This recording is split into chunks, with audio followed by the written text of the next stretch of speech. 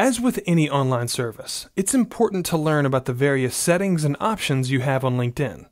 Let's take a look at some of the most important ones. To access your settings, click the Me icon in the top right corner, then select Settings and Privacy. From here, you can change many elements of your account, such as your email preferences, password, and two-step verification. Whenever you change a setting, it'll be saved automatically. If you want to control who can see your activity feed, or if you want to block certain people from seeing your profile, consider using LinkedIn's privacy settings. For instance, to stop broadcasting your profile changes, click the Privacy tab in the Settings menu. Scroll down and click Share Job Changes, Education Changes, and Work Anniversaries from Profile. Click the button so it says No, and your connections will no longer be notified of your profile changes.